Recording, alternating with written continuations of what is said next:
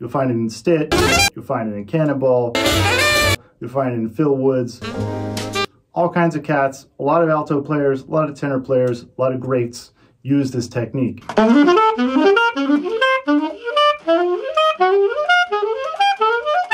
Talking about ghosting up a rip. Now, this is basically where you leave your tongue on the reed while you're ascending up, usually by some sort of pentatonic shape or by thirds. So this whole technique is basically about approaching the top of a line. Slowed down, it would sound like this.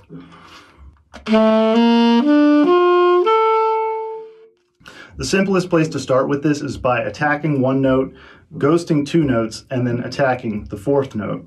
And you're going to be playing this in the context of an ascending chord outline.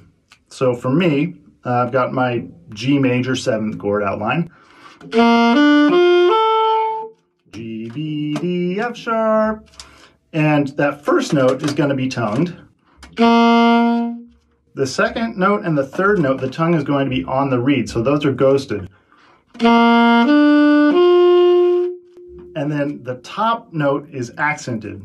So we're going from an N ghosted note to an accented T. So it's going to sound like D, N, T. And if I was just to play it on a single pitch, D,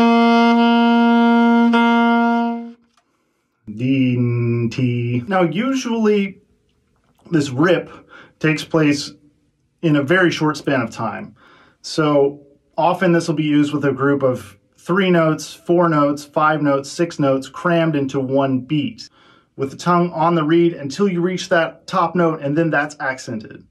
The best place to start practicing this is with an 8th note triplet. So you tongue the first of the 8th note triplets, then the next 2 are ghosted, and the top note is accented, like this. D, N, T. Usually, and this is especially true of Charlie Parker, there's a half-step approach tone to the note that is starting the rip. I'll highlight one example from Bird's solo on Blues for Alice, which I have a transcription of. You can find, I'll link to it. He goes,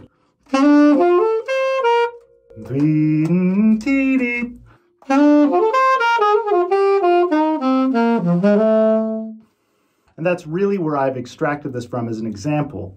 But you can find this throughout his playing. You'll find it in Stit, you'll find it in Cannonball, you'll find it in Phil Woods, all kinds of cats, a lot of alto players, a lot of tenor players, a lot of greats use this technique. Once you start to realize it's there, you'll start hearing it like everywhere. This technique can be practiced in a lot of ways.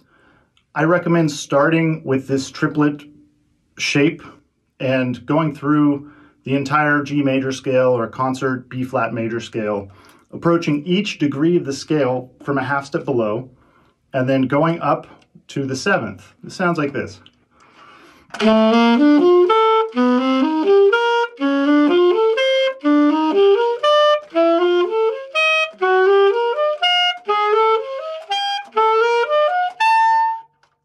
And then come down.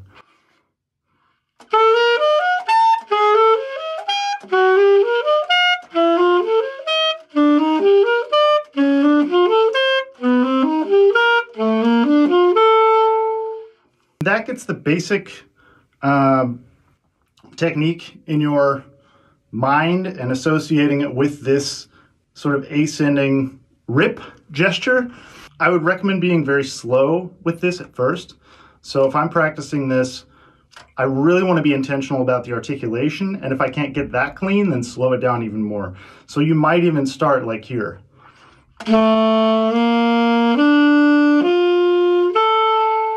The tricky thing about this is leaving the tongue on the reed and then bouncing from that like ghosted note to a t attack. Almost like the end of the word like dent. So we're going D, N, T. In addition to practicing it through the degrees of the scale stepwise, like this, I also recommend practicing it through the scale, moving around diatonically in fourths. So you'll approach first the first note of the scale, then the fourth, and the seventh, and the third, and so on.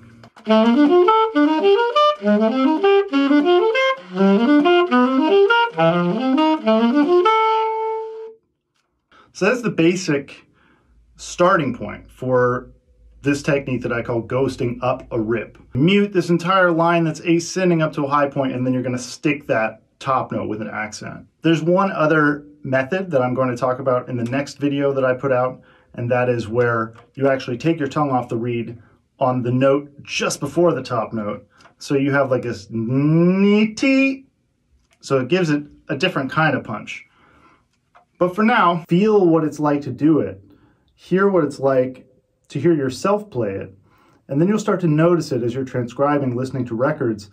It becomes obvious how much people were using it, people still are using it as a technique. It'll expand your ears, it'll expand your technique, your articulation, everything.